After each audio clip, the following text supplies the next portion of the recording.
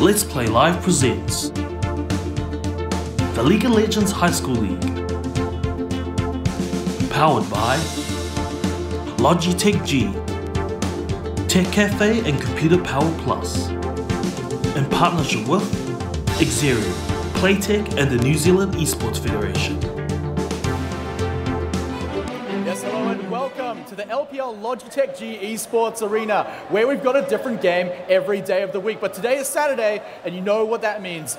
It's High School League time, it's the grand finals. And first up, of course, we have got the Challenger Division Finals, with two teams. One from Tauranga is Aquinas, and then from Auckland is going to be Northcote College. Two very high-tier teams right now, and my name is Matt Smite Ross. I've got two amazing gentlemen here on the analyst desk with me tonight, Johnny Cyclone Weatherly and Jamie as well. Here they are for you to see, as well as the great shields we've got, because we like to promote esports as almost like it should be a real sport at schools, right guys? It absolutely is a real sport, Matt.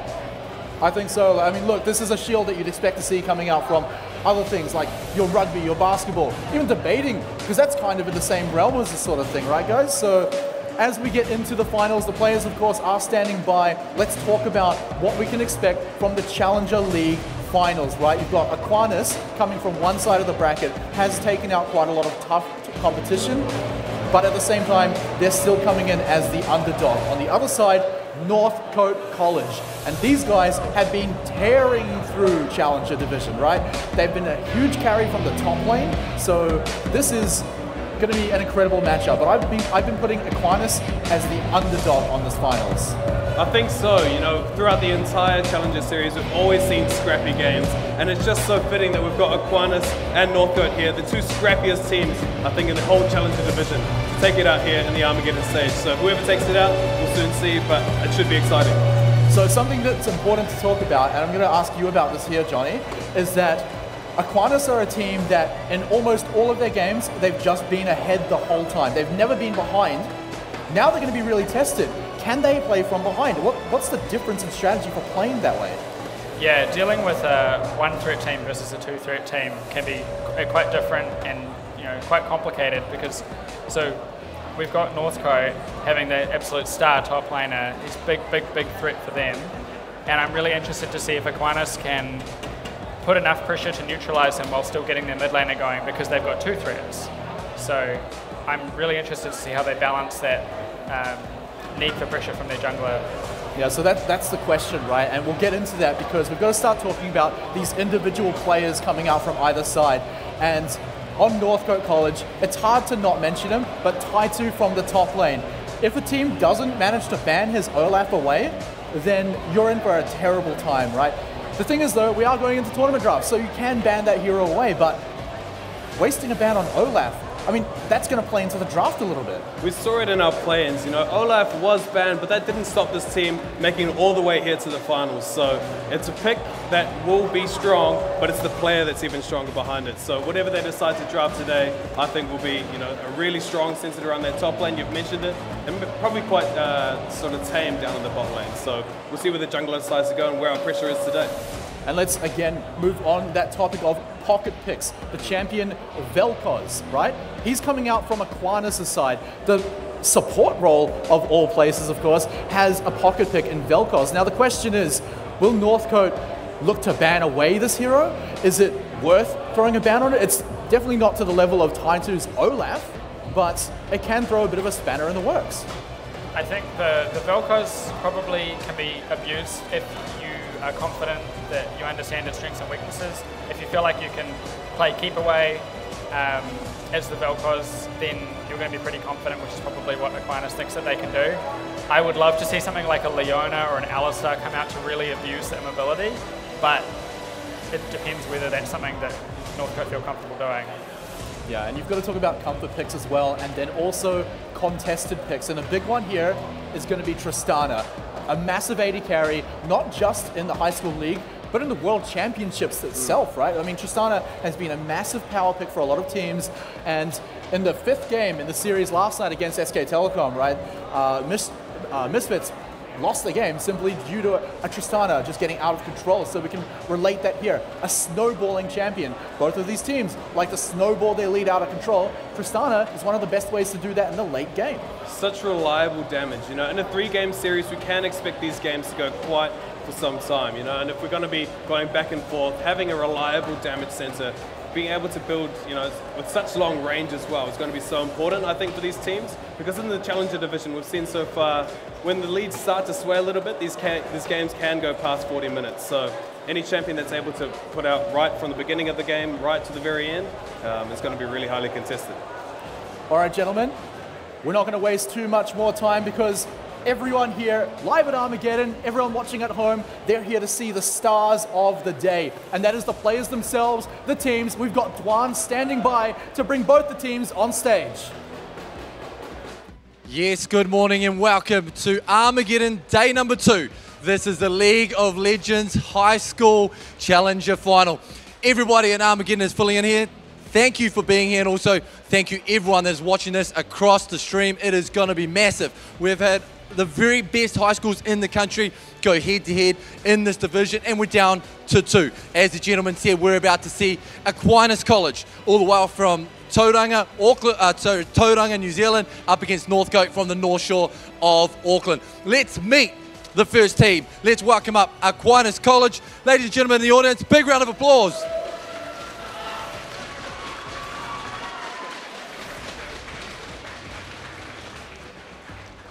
All right, guys, huge day. Look, the crowd is full to their hair to watch you guys go head-to-head. Oikawa, obviously, is the captain of Aquinas College. You guys are actually the last team today standing from outside of the Auckland region. So talk us through how that feels. Yeah, we got a lot of pressure on us, like carrying the rest of New Zealand to beat out these Auckland teams, but we're looking forward to it. That's right, and obviously, have you and the team been practicing hard? Like, what's the strategy going into this one, which is obviously a big best of 3? Our main strategy is to focus on the late game, try scale up, and win those big team fights. All right, well, ladies and gentlemen, this is team number 1. This is Aquinas College. Let you guys get back into it. Round of applause. Let you guys get back to the pod. Okawa. Okawa, okay. It's O-I-K-A-W-A. Okawa. Okawa. What's with this camera angle? They're just holding it for...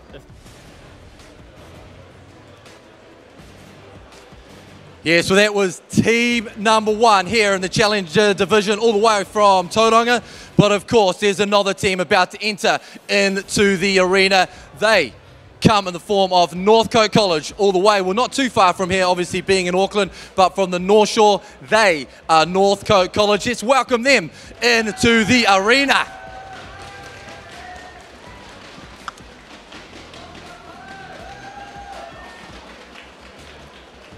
So we are here with a very big squad that you bring here today. We're here with Sean, who is the teacher in charge of the program at Northcote College. Obviously, huge crowd filtering in here. Obviously, plenty at home on the stream watching this. And firstly, congratulations for making it all the way here. So, quick question, how are you and the team feeling? I think I'm actually more nervous than the boys are. They're feeling quite confident today, actually, yeah. And any strategy? What are the kind of things you guys are going into, going to work on going in against a very, very good team? I think they're just going to rely on their incredible individual skill. I know that Lantern or Nate on support is going to really shot call the game, and I think they're going to go ahead with some really good macro as well, so it'll be really cool. Well, we are looking forward to it. Ladies and gentlemen, this is Northcote College. You guys jump into the pod. Thank you very much. Good luck. White, jungle to mid lane, and is now called Illusion. Motion still ADC, and support is now Lantern, who is Clear Love. Introductions, and thank you very much to the teams for taking the stage. Now, gentlemen, we're not too far away. The lobby is being set up as we speak, so we've got a few moments before we get into the action. Now, I just want to talk about 2 things. We're going to talk about the featured lane matchup of this game, right? And I'm going to throw it to you guys straight away. I'm going to say it's the bottom lane, because Aquinas, they've got a great top lane, they've got a great mid lane. Is the bottom lane maybe where Northcote can find some weaknesses? I think if people are looking to play to scaling, like Aquinas said they are, I actually think that if they're picking Tristana and similar type champions, that maybe we won't see as much action there. I'm hoping we will, because there might be a lot of skill mismatchups in the other lanes, but I'm really keen for a really even bot lane. But I don't know if we're going to see much aggression from there based on the strategy they've chosen. They're just going to need to look for some opportunities, right? Because there's a lot that can go wrong in this game. You know, if you let a lead slip too far, if you go for that trade that can, you know, kind of zone you off the CS. We have seen them play quite passively for a challenger team, so I think they really need to figure out what their game plan is before going into it, and then making sure their lane matchups are going to suit well so they can get at least to that 15-minute mark. All right, gentlemen, we're pretty much ready to go, but before we get there, I'm going to ask you that one crucial question. Johnny Cyclone Weatherly, who is going to win this series? I've got Aquinas pick to win this one, 2-1. 2-1 to Aquinas? All right, Jamie, who's going to take it out? I don't know why we can never agree, but I'm going to say 2-1 to Northcote College today. And you can already hear, I mean, look, this is a big crowd here in Auckland, and they're cheering for the Auckland team. I'm going to give my prediction, and I like getting cheers for me as well. So Northcote 2-1 is my prediction as well. So, gentlemen, everyone in the audience, everyone watching from home, we're going to send it to Jump and Upstart, who are going to take us through the game.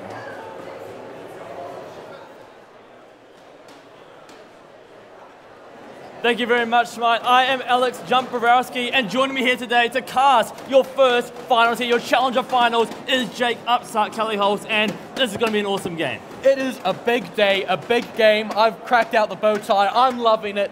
The crowd seems to be loving it as well. I'm sure the players are also loving it. Everybody's loving it if they haven't got it, and it is. Casters have said it.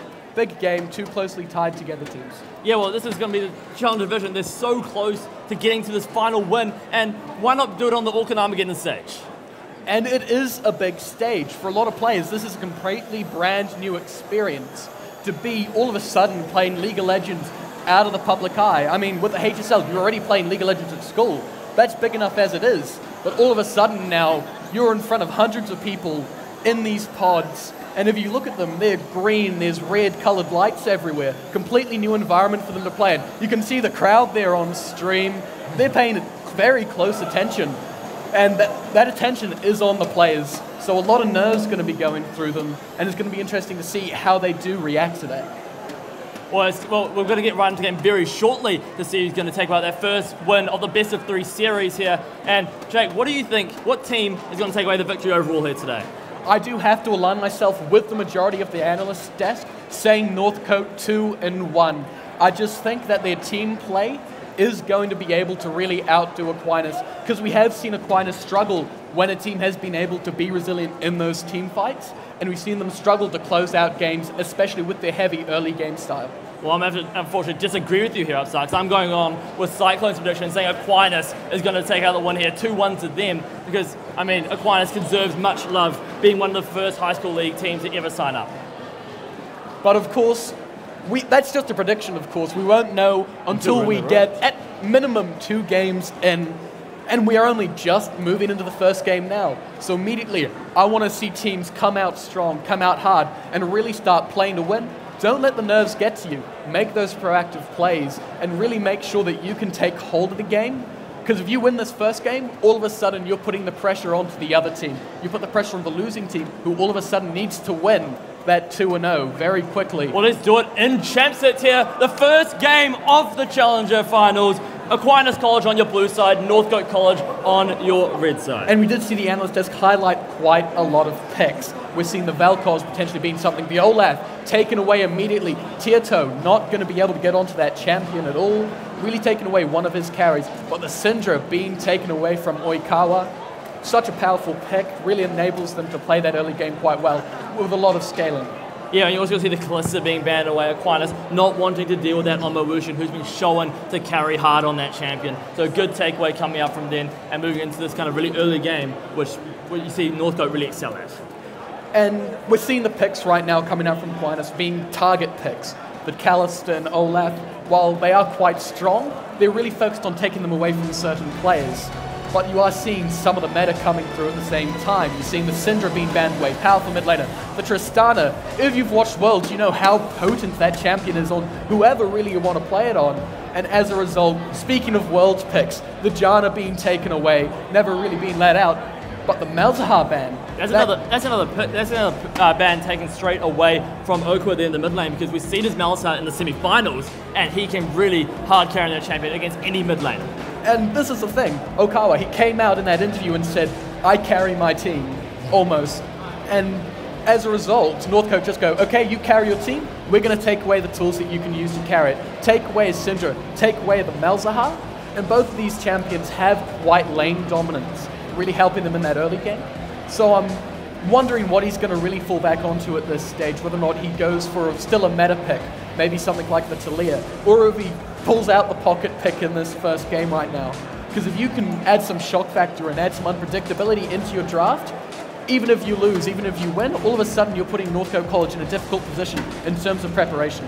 Well, right now we're just seeing some very kind of generic picks coming out here. The Lulu support going to be the first one for Aquinas, and Sejuani and Riven going to be picked by Tai2 in the top lane. We saw that in the semi-finals upstart, and it can do wonders. It is very similar to the Olaf in terms of how they want to play. The only difference is crowd reacting there to the Teemo hover. But the Riven and the Sejuani, quite powerful if you ever get the ganking effect. Sejuani paired up with any sort of melee champion in that top lane, very potent early ganks, especially with the mobility of Riven, really being able to close in and get off those melee, get that stun into the knock-up, into the other stun coming out from Riven. Quite a lot of potential there coming out from the bottom lane. And Valkor's hover, but the Vayne being picked up here for Risey in that AD carry position. A Vayne blind pick here for your first game. That shows that he knows what he's doing. He wants to have that Vayne, regardless of what they're going to pick into it. And Vayne, you're kind of opting into that kind of weaker laning phase, but looking for that really hyper late game. And again, to take it back to that interview, they said that they wanted just to scale up into that late game. Vayne's the perfect champion to do that on. Especially when you do have that Lulu combined with it. It's just a potent lane. It's not exactly weak, but it's not exactly too strong either. You're not looking at it to win very heavily early on, but the scaling. You combine Vayne with the Lulu speed. You allow Risey to play so aggressively on this champion. Well, right now we're seeing that Brom was the last pick for Northcote to complete that first round up. A lot of CC really coming out of the team comp here, and you're going to find it very hard for that Vayne to really survive throughout the late game as well. The Brom stuns, Sejuani stuns, Riven stuns, and knockups. It's going to be so hard for Risey to perform. And Brom, we did see it. I'll take it back to Worlds again. Brom, if you want to see how it plays into Fed 80 carries, watch last night's game for Misfits SKT. You will see Wolf, hopefully in a performance that Lantern can copy, just basically preventing any damage coming out from the AD carry. And when you have a Vayne who's going to be providing so much damage, if you can get your wall, block out that damage in front of those key members, prevent the Vayne from getting damage or prevent Vayne from getting off resets, you become so potent in a fight, even without building too many tanky stats. And right now we're just completing out that last round of banning phase, and the double ADC ban coming through for Aquinas. That Kog'Maw the Xayah ban away nice and quickly. And instead it'll be the Varus picked up by Ocean. Once again, World's pick, Gunso's Wits End. You can do a lot of DPS damage very quickly. And it's just a champion that has that early laning phase over Vayne. We said that Northcote, their comp is positioned to win the early game. You've got the Riven in the top lane. You've got this Varus Brown bottom lane. It is an extremely potent lane, extremely easy pushing lane. And with a Valkor's pick potentially coming through, it's going to be interesting to see whether or not this goes to Okawa in the mid or into Pinky down in the bottom lane, with potential Lulu mid coming through. Yeah, we've seen that there's a chance of Lulu mid, but it's very low chance. I feel most likely it's going to go with that Vayne. Vayne needs that support down the bot lane. Valkor's doesn't really provide that here. But will it be the Valkor's locked in to go alongside the Galio? Yes, it will be. So you've got the Galio, the Valkor's last pick, most likely top and mid respectively. And that's a pretty well-rounded comp for Aquinas. It is. Depending on what you do, if you do put that Valkor's in the middle lane, as you said, I would like it more as a pick. Immediately, all of a sudden, you have that team fighting AoE damage that the Vayne doesn't really have. Vayne, very good at bursting down, sort of chipping away at these big tanks, these single target carries. And the Lulu's going to help them to do that if they put in the support role. Going to do exactly the same thing in the mid lane. And as a result, you really want to put the Valkor's there in that mid lane because you do have that additional damage to come through. But we are seeing it. We do have things in position, so as we do cut away, we won't really be able to see what happens until we do get into game. It's going to be, and it is really a matter of potentially getting that Valkor's into what I believe was into that Karma in the mid lane. Well, it's going to be really interesting to see because you've got different points of pressure coming out from both these teams. You've got the Riven in the top lane coming out from Northcote, whereas you've got the Valkos in the mid lane for Aquinas. So it's going to be really interesting to see how this first part of the game kind of develops and who's going to get this early lead in the first 15 or so minutes. And if we do see the Valkos into the Karma lane, Karma's going to have to push early. She just has stronger AoE. But the Valkos, he's going to scale so well into that late game, especially into a relatively squishy team. Because you've got the Riven in the top lane who's going to be building mostly damage. Sure, she'll transition into a bruiser, but she never really becomes that tank that you want it to turn into. And then apart from that, you have the Karma, squishy. You have a Braum, able to really tank up a bit, but not going to transition into the true tank that you want it to be. And as a result, you're going to start to see Valkos be very effective. So when you get to those later stage teamfights, you want to see potentially ganks coming in from the Riven, getting those flanks and making sure that Valkos isn't able just to sit there and get that solid disintegration rate going. Yeah, because if this disintegration does come out and hits through the entirety of Northcote, they're going to die very, very quickly, especially the Varus, who is not one of those ADCs that has a lot of mobility to be able to get out of the ultimate coming out from Valkos. So this is going to be really real key positioning coming out from these carries of Northcote to try to counteract how this Valkos plays. Especially when you consider the fact that they are, when they do get into that late game, they are extraordinarily lacking for damage. And as we do move into the game, important to note, the Lulu has gone to the mid lane for the side of Aquinas. So all of a sudden, that whole scaling thing has changed. The whole dynamic of the game has shifted because both of these mid laners are going to become nearly redundant when it comes towards this late game. And although the laning phase does become a bit more equal, if we do expect the Lulu to go for that Ardent Sensor, Unholy Grail build that we do often see these support laners build now, they're both going to sort of have the same issue where it's just a matter of now how much support can they provide to their AD carry in the Varus and in the Vayne respectively. The only difference, of course, being that Northcote have that additional threat in the top lane. And speaking of threat, they're invading right here. The level 1 invades coming out from the bot lane. And I really like it as well. They have a lot of CC in this first game, but it's just going to be for that ward, trying to figure out where Captain Hook is going to be using his pathing. And they do just get a few wards in there. Hopefully they can use that to get an early start, because when you go and look at these lanes, you want to make it safe for Tiertau on that Riven in the top lane. Because if you do manage to get that lane ahead, you can transition it excellently as you move later on. Riven gonna have the threat if they give her the safety to do it. Because Jarvan Galio, it is quite a potent ganking composition. And they have eyes on Captain Hook right off the get-go. Very well played invade for the side of Northcote. Yeah, and just gives them the freedom in this early game to really kind of do what they want to. They know how you're going to expect Captain Hook to path around his jungle these first couple of levels. They know when Taito is most likely going to be ganked, so they can play around it, look for other opportunities around the map. As you're seeing down this bot lane, you're seeing Pinky really come out to shine here with the Plasma Fusion with a lot of poke. And that bottom lane, they're now going to have the ability to play hard. They're going to have the ability to play quite strongly into this bottom lane. Because as a result, you're going to see both junglers moving up towards the top side. There's going to be no jungle attention. And while Northcote have that knowledge, Aquinas, it's pure guesswork for them. Obviously, the fact that the bottom lane arrived late after doing that leash is going to provide them a little bit of that information, but they still can't quite be sure. But the junglers at the moment are keeping pace with each other, which means that we could see very early on an exciting, explosive gank in the top lane. Yeah, it is as well, because I would argue that Northcote would probably have that advantage in terms of this ganking power. Sejuani at early levels can be very, very strong, especially with the permafrost here, coming out to stun out those champions. As we're seeing Dragon hop over the wall, contest the Scuttle Crab as the fight for it continues. But it's going to be Captain Hook sealing it away with the Q and the BM to come along with it. A little bit of early game action, I love it here, Upstart. And that is actually big. All of a sudden, taking away the Scuttle, as there's a fight in the bottom lane. The bottom lane, and First Blood going over from Illusion. Will he be able to live this one? Pinky with the auto attack will not be able to complete. Lantern trying to get the stun on. Pinky taking so much damage, and Braum just beating away but can't quite get it.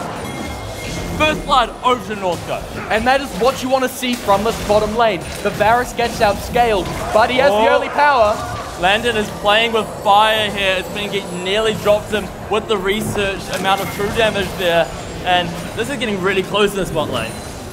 And you want it to be this. We said that the junglers were both going up top. Obviously, both bot lanes are aware. All of a sudden, they're able to pick a fight with the safety that they won't get that counter gank. Well, there's a gank up in the top lane here. As you've seen Tytel, Permacy with the shield. Dragon with the flash will be able to help back up his top lane here, tanking up. Captain Hook will drop low and be stunned up, but that buys time for Tao2 to get out. And Dragon now has to make his own escape. The Justice Punch gonna be missed by Ruti there, and a nice escape from Northcote. And this is what you want to see from the side of Northcote. They play the jungle game right, use their winning bottom lane to grab themselves the first blood, fortunately going over to the Varus. And then they protect Kirtau on the top lane. Well ganked by Captain Hook, but even better responded by Dragon on that Sejuani. Yeah, now with this first blood gold, with the pressure that's being delivered to the top lane from Aquinas, they need to look for other opportunities to really start making themselves an advantage here. Maybe look towards the lane where Okwa is just trading farm back and forth with Illusion on the Karma. And really, if you get a Lulu further ahead, it helps the power of Vayne as well. But this is the thing, is that the Lulu isn't getting ahead at this stage. Currently, she's pushing into the Karma, but Karma has that ever so slight CS lead at this current stage. And as Lulu is currently, from the looks of the minimap, pushing, you will be able to sort of pick up that standing gold in the lane and potentially get that advantage going later on. But of course, I dare say that Lulu has the potential to transition into more of a late game scaling force, because there's always the on-hit Lulu build that you can go for if you really want to play it risky. You go for the full AP kind of Lulu build, go for the one-shot King. Later the Rune King Lulu. It's a thing, apparently. Yeah, why not? Why not? You know, first game of the finals, you have a little leniency in terms, you know, you can afford to lose one game and make a comeback. So why not pick a Lulu? Why not go for something a little more interesting like that? But most likely, it'll be that Iron Sensor build. It'll be the things on Holy Grail to really help empower Ryze in this late game. And when you go and look at that, if you ignore the top laners, both of these compositions are identical in what they want to do, except for maybe the support position. You got two tankly junglers who want to engage. You got two supportive mid laners who really just want to sit next to their AD carry and give them shields, give them speed though. You've got two AD carries who want to be using that late game force, and you've got the two supports who are just going to be providing utility for their team. The difference between these two teams is that Riven in the top lane. So the pressure is on Kirtau to really make use of that difference, because otherwise the bottom four of Aquinas is just going to outscale. The gank going to happen in the mid lane. The combo landed by Captain Hook will force a flash out of Illusion and will get herself to safety on that one. But Dragon, he might be looking for some revenge here, forcing the flash also out of the Lulu. Captain Hook going to be wild growth and just to help him disengage out of this fight. And Dragon is playing such an excellent early game. He doesn't need to provide the pressure because his lanes are doing that for them. All he needs to do is prevent Captain Hook from punishing them for that pressure. And as a result, he's doing well. You see Captain Hook go mid, burn the flash on the Karma, but then all of a sudden Dragon shows up, does exactly the same to Okiawa. But Dragon with the return gank narrowly misses the Arctic Assault, and that means Oakwell will be able to make it out of this one alive. But I'm liking the return ganks coming out from Dragon as well. Just really punishing those flashes, and that's something Captain Hook hasn't been able to do yet. He didn't burn Kirtau's flash in that top lane, so he hasn't had the ability to go and return. Ryze though, taking quite a bit of damage here from this Varus. Yeah, and with one stack away from the Bronze Sun as well, that could be very dangerous for the Vayne dealers. Had the two Suns, had the ability to get out if need be, but Ryze really desperate to try to keep up the farm with Illusion. And the pressure's starting to pay off. We've seen about a 10 CS lead here for the Varus in the top lane. Motion doing quite well at this stage, but Lantern taking quite a bit of poke.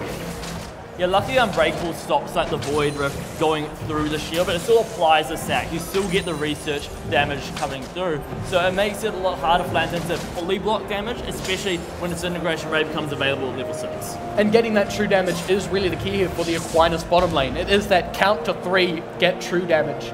Both of those champions in the Vayne, in the Vel'Koz, do have that mechanic. So there is the potential that even if we see Northcote get ahead, perhaps get a bit tankier, the true damage could give them quite a bit of comeback potential. Yeah, that's what they're really going to need to start relying on as the goal lead is slowly creeping up for Northcote at this point. And right now, Illusion slowly building up that lead as well in the mid lane. Haven't really touched much on how this matchup is going to impact in terms of this early and mid game. It is really just a matter of push advantage in this lane. You're not really expecting them to get too much kill pressure on each other, mainly because they are just support mid laners. You don't expect them to get kills on themselves. If a gank occurred, you might see it. Captain Hook showing up. Speaking of a gank, Captain Hook did try to get a gank off there, but you're just going to see Illusion just walk right out of that one. A little bit eager, I would argue, from the Jarvan, but he can give it a shot.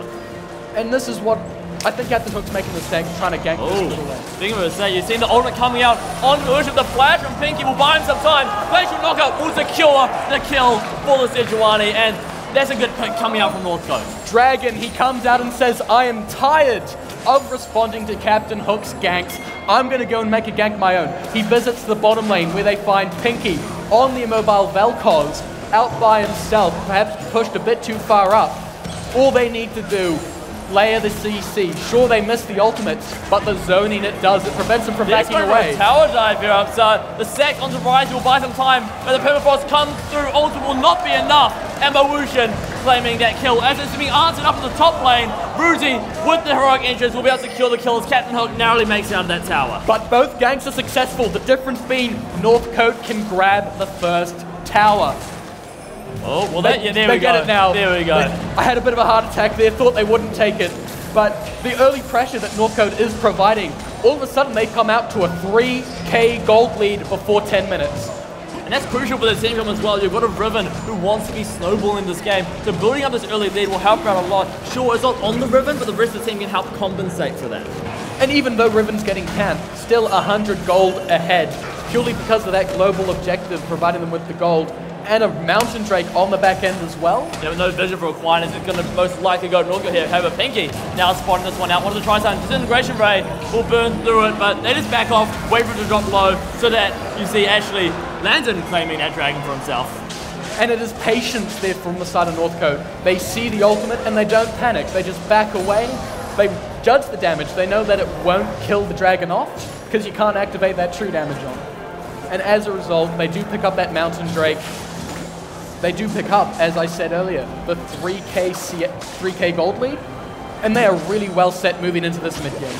Well, with Mountain Dragon, you have the true damage coming out to all objectives, so they'll be able to push down these towers more effectively. So if a successful bank goes onto Okwa or onto Bruty, it most likely will be that tower falling as well. And now look to them to shift their play towards the top side. We do see the bottom lane, Moushin and Lantern, moving into that red buff area. So they're activating the lane swap. And this is what we see teams do with early pressure at a very high level. They take the bottom lane tower, they move top, they snowball it into that other tower. And we do see potentially Ruti in for a rude shock.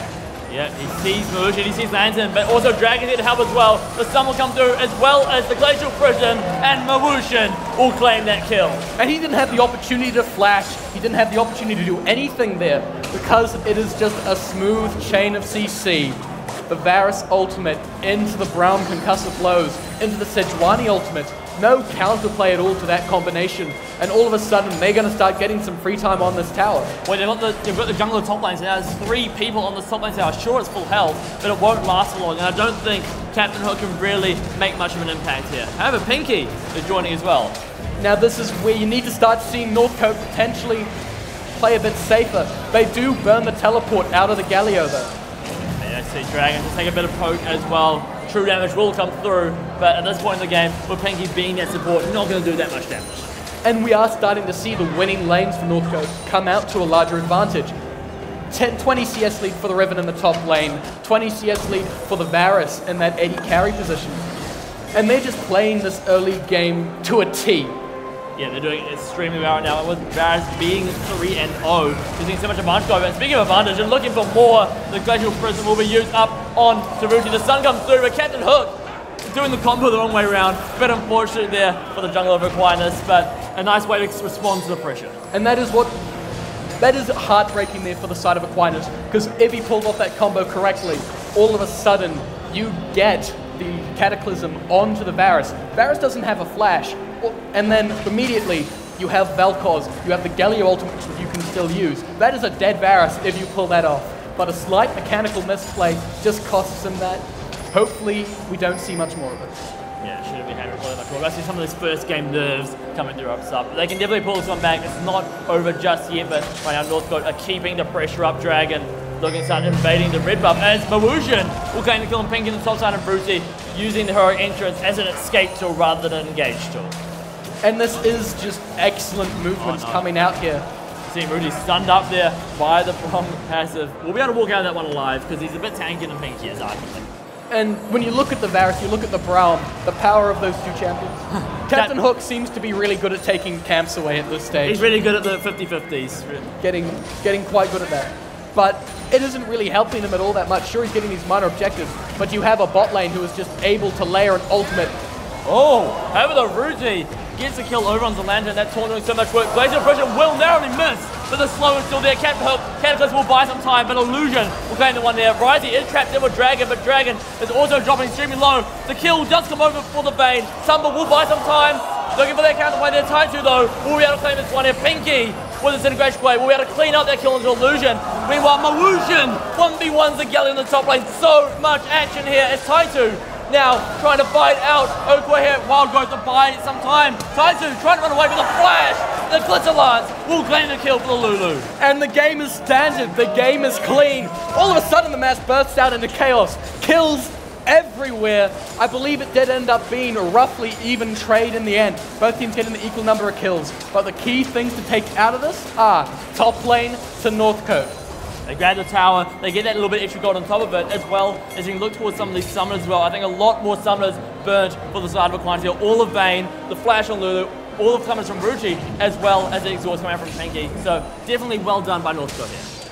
And this is the thing. You look at the Varus, he's only just hit his Gunso's power spike. He hasn't had to sit on that blasting rod that you really don't want to sit on when you do build that item on an AD carry. And as a result, if you thought he was a problem now, he's going to come back. He is going to be incredibly strong. He's got a Gunso's and a Zeal at 15 minutes. Yeah, most likely be built into a Rune Arms as well to add on that additional wave clear. And once those two items are complete, he's going to be shredding through the front line of Aquinas. Captain Hook, Ruchi won't matter anymore to Mawusion here, but right now, just going back to his passive play style, taking a step back and realizing that Northcote does have that massive 5 to 6k gold lead. And it's just that Varus Brown pain train coming out from the side of Northcote. Pinky taking so much damage there. They're just able to walk up to these towers, send out a Varus Cube, send out a Karma Cube potentially as well, zone people off these towers, because they have the CC to dive you. They will layer everything on top of you. You won't be able to move. So if you step too far forward, you get caught by one thing, all of a sudden you're dead. Yeah, and very quick as well, especially due to the squishy members coming out from Aquinas as well, like Risey, like Okwa, who hasn't really built any of these tank stats. But right now the tower guys are off the table upside. They're looking for this rift here. And this is good, because it means that they're able to take it and then use it just to further cement their strength in the bot lane. But a potential contest. Aquinas really wants to buy this one. They can't get this one over. The Glacial Pressure, though, will land onto Okwa. Wild goes to buy some time. However, Illusion claiming the kill over onto Jarvan. A nice two-man stun from Riven. And the Wind Slash to back it up. Another kill going over to Northcote. Ruchi doing all he can in the backline, managing to kill Lantern, but will fall as well as Mawusion claims another kill and Rift Shield to Northcote as well. And Northcote, they're up to the stage of the game. They have the lead where they want to start playing the Baron bait. It's 17 minutes. They say, you know what? Let's play the Rift Herald bait. They take the objective. They win the fight, catching out the mid laner very early on. Illusion killed Pinky as well on the back end of that. It's another kill, another death timer for Aquinas to deal with. And with this Rift Herald now being used, we could see inhibitor turrets going down. This game is one wide open for us right now. There's two towers down very quickly. They're looking for more as well. Captain Hook, though, will be here to help answer it, and Northcote making the call to back off and let Riftfield do its own thing. There is the Dragon up. An Ocean Drake, very good, I'd say, at this stage to go and pick up that objective as they are tending towards that bottom side. There is always the potential that they will just back away or two-man it.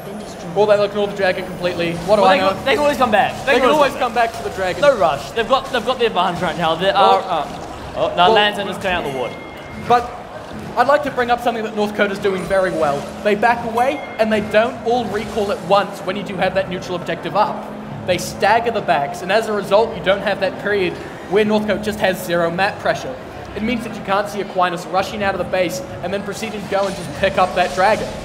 Instead, they keep a few members out there, provide that little bit of pressure that they need, and as a result, Aquinas, the pressure's still on, and they aren't able to pick up anything, even though we see Northcote back away completely.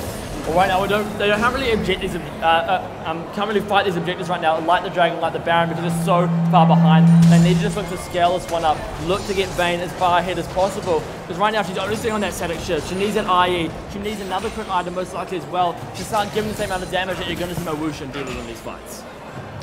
And Vayne doesn't have to opt into the Blade of the Rune King at this current stage because there isn't really anyone overly tanky. You've got the Sejuani, but that's only one. You're confident enough with the true damage, so you don't need that percentage of max health damage that the Blade of the Rune King provides, so you can get that killer squishy build going. You can get the Static Shiv, get the IE, and if he does hit that stage... I'm sensing a wombo combo here up start. Captain Hook's over the wall waiting for the right moment to jump over. However, Northcote though, this is the one that's going to back it out. They stole the red buff, they take it away, but if Captain Hook went over there, that could have been a 3-man Cataclysm, 3-man Disintegration Array. And that possibility is why I don't like them putting the Lulu into that middle lane. They have that wombo combo inherent, but Vel'Koz, he doesn't have much AP. He's building support. Sure, he's got the Blasting Wand, obviously looking potentially either towards a Landry's or a Void Staff. But if you put him in the mid lane, all of a sudden the damage is so much more, and that wombo combo that you just mentioned is so much more potent. Yeah, right now though, Northcote just taking their time, pushing up these waves. Baron sporting only 10 seconds. They might look to make that very early, very aggressive Baron take, which will really blow open the game for them. And they are playing this right. Step one of taking the Baron, push up your waves. And they're doing that to the point where they're actually getting auto attacks on the turret. So all they need to do is keep this going. Make sure that Aquinas isn't able to get towards that Baron pit. Because you look at the vision for the side of Aquinas around that region. The furthest ward they have up is that ward right next to Pinky on your screens right now. That is as far as they can go. Well, they can't go any further without the risk of being died by all the CC that Northcote have. And Dragon is the one that looks to try to set that up. Most likely over onto Ikewill, or maybe even Captain Hook if he's feeling ambitious. Muji just in jumping in, and that'll be the ultimate burn on Mawushin. They want to collapse on the Galio, but a nice 2-man knockout, 2-man Cataclysm. The wombo combo is here. 3-man heroic entrance will mean that Lantern will fall to Rising. Dragon doing all he can to buy some time, and you're going to see Taizu pick up the kill over onto Binkai, but a double kill now for the Ribbon as Northcote turn around that massive wombo combo in their favor. The engage coming out from Aquinas, it is good. They get what they want, and that is damage on the carries. But they don't have enough to really get those kills. Sure, they get Lantern, but apart from that, all of a sudden your cooldowns are spent. And the jungler's in now as well up top. That means they have the smite advantage. Baron will be something they want to look to contest now, because there's no way that Aquinas can really steal this one if the smite is up for Dragon. And it's just a matter of whether or not they think they're ahead enough, if they have those items, to be able to get down that Baron quite quickly. But they will just back away, as we do see the replay here coming out. Ruti, this is where Northcote make a bit of a mistake. We're going to see Ruti come forward and mess up the knock-up here. Yeah, and then we're going to see the Varasalt land on that, and they're going to start using their CC abilities on the tank. And at this stage, they can't really burst him down. All of a sudden, the Jarvan gets in. Brilliant Cataclysm into that Vel'Koz Disintegration Ray. And imagine if that was a mid-lane Vel'Koz. Imagine if you had damage in that Disintegration Ray, and then after that, Hi-Tooties comes in. Captain Hook getting a bit too bloodthirsty, no need for him to go in there, and then Tiertor on the Ribbon, excellently flanked, picking up a double kill for his troubles. And Northcote is slowly, but surely running away with this game right now. Close to 10,000 gold up over Aquinas, and things are looking dire now, especially because Northcote can ideally match the scaling that you're going to see Aquinas bring to the table. And it is just a matter of Northcote keeping up the pressure, because Aquinas, they do have the scaling factor purely because of that Vayne. So we need to see Northcote using that split push advantage they have with the Ribbon in the top lane, and making use of this early power of the Rams, making use of all the CC that they have inherent in their composition.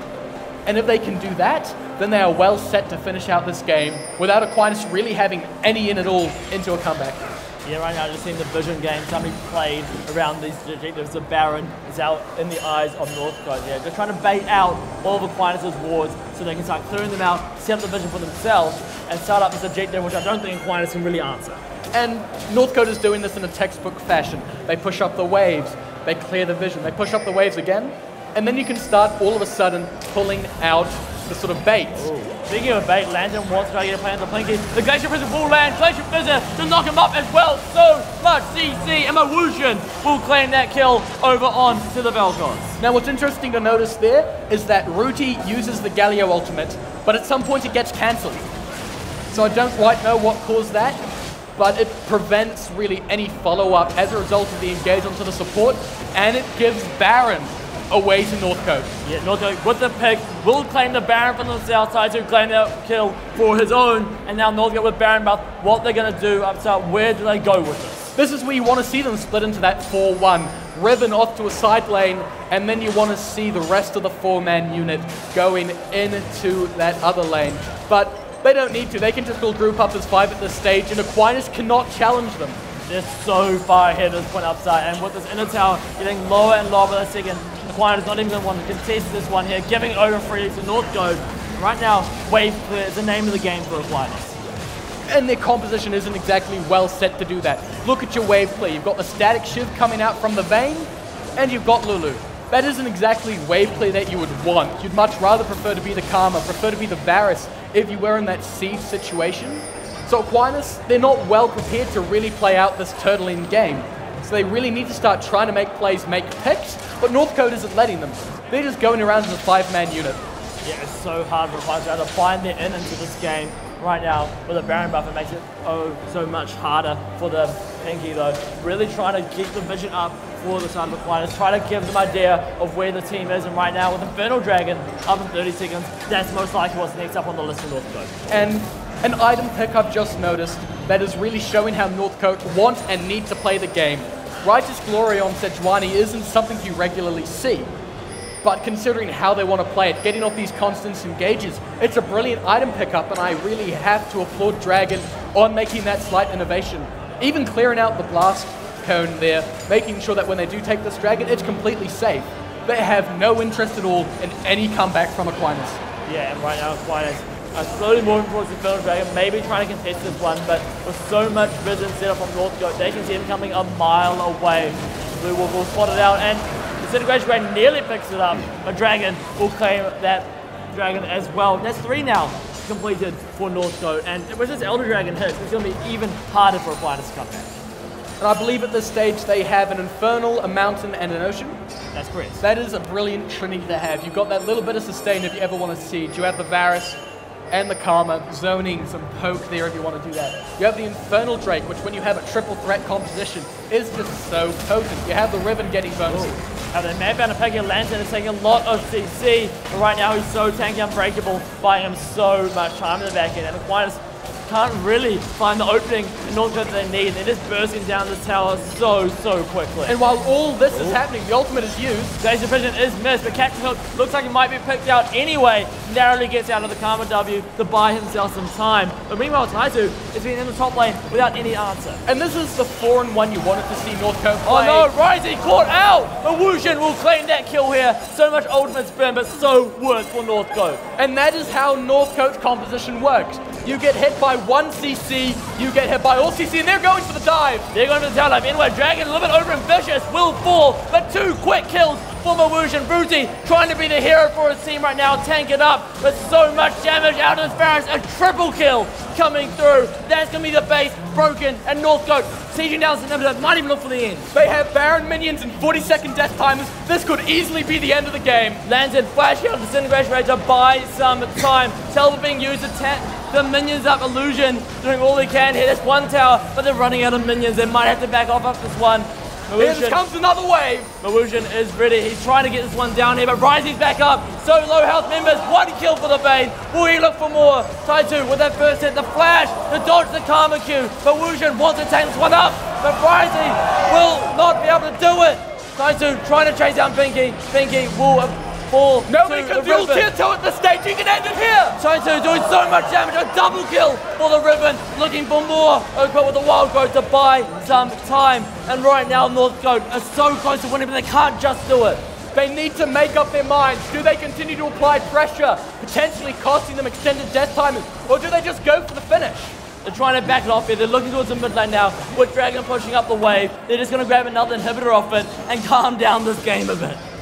And all of a sudden, Northcote break open the game in dominant fashion. At this stage, you want Aquinas to start just really planning for game 2. There's the crowd, they're hyped, they're loving it. Northcote's loving it, Aquinas, not so much. Well, Aquinas, there's a lot of lessons to be learned in this game here, really upside, in terms of this early pressure and how to play around this early game with Northcote, arguably the best early game team here in the high school leagues. And you're seeing now the wonderful wonder that is Braum taking Raptor And here we're seeing the replay of how Rice got caught out. Look at all of the CC coming through.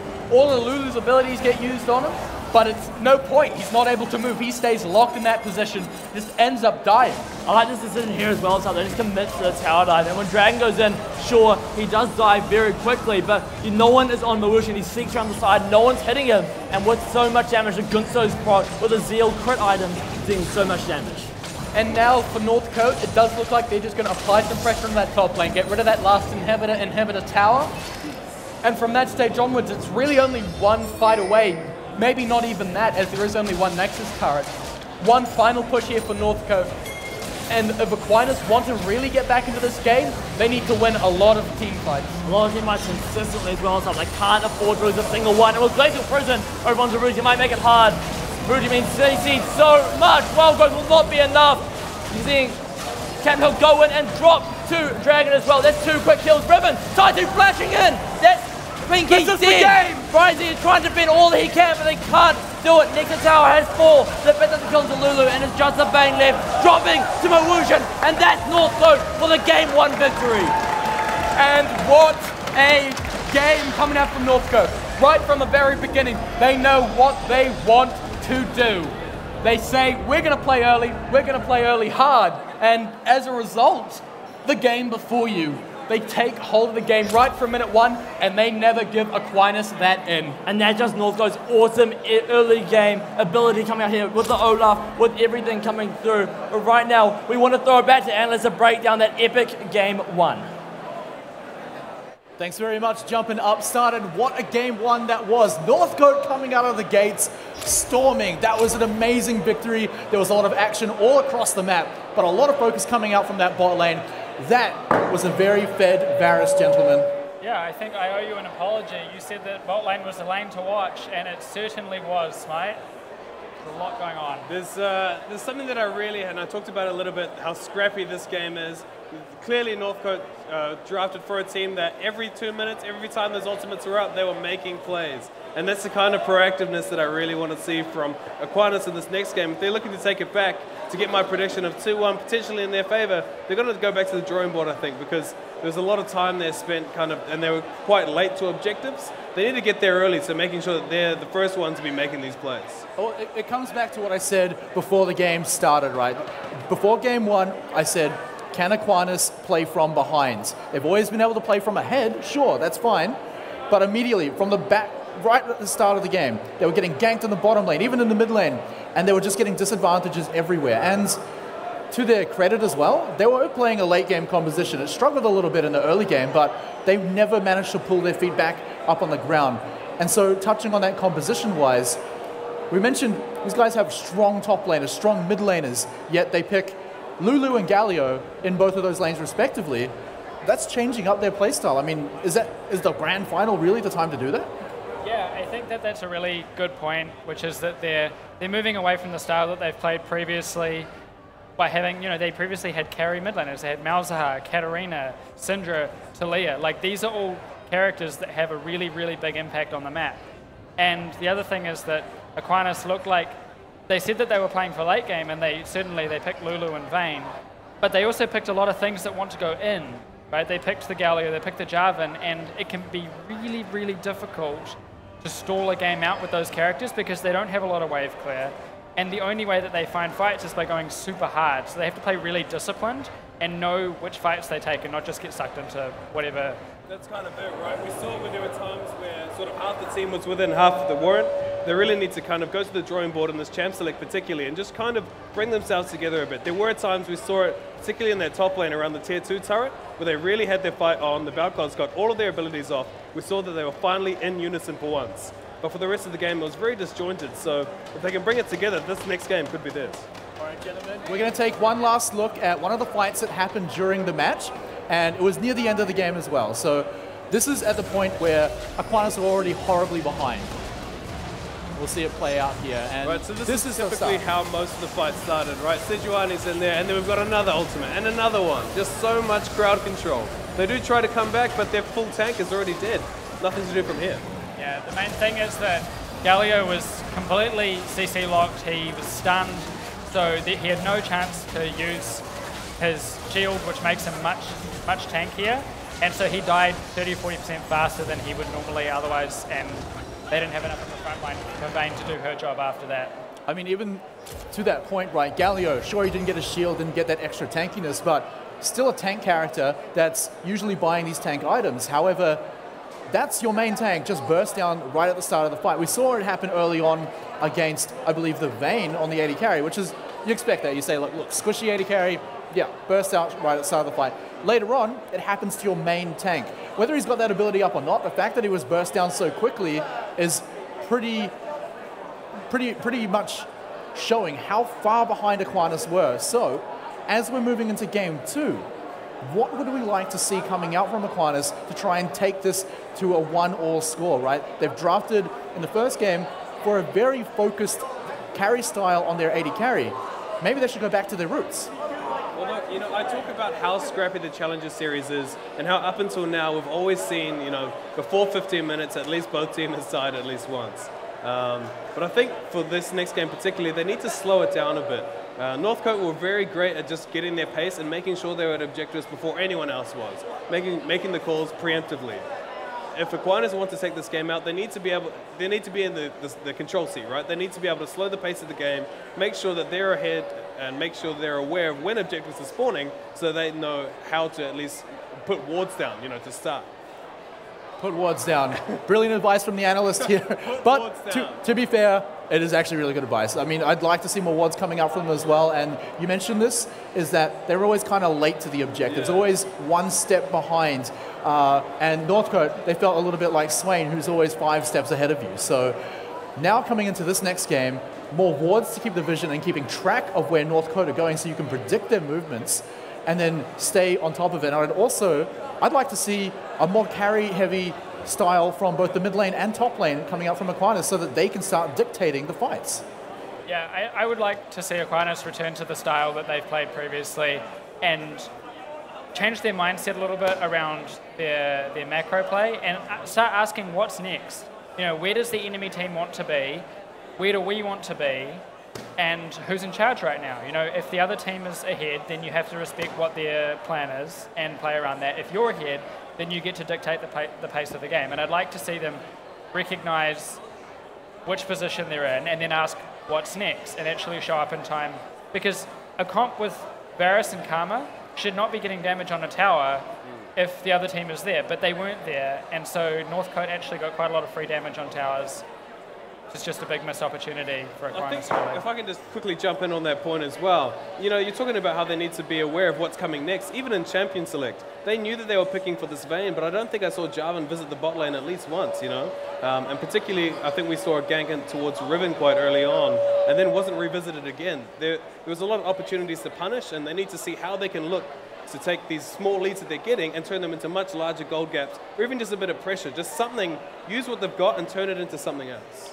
All right, gentlemen, a lot of fine points there, but as we get the lobby set up for game number 2 in the best of 3, Northcote are already up 1 game. They only have to win 1 more game to take out the grand finals in the Challenger Division of High School League. But before we get into game number 2, we will go to a short break.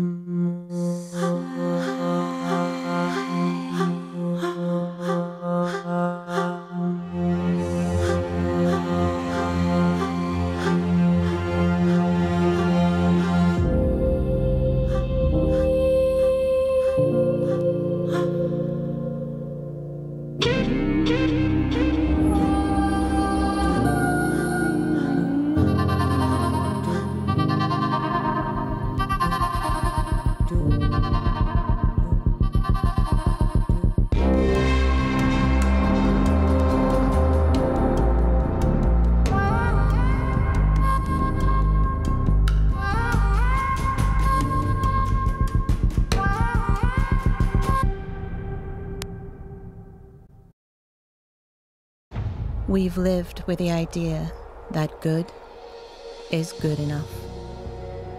We've accepted the unacceptable.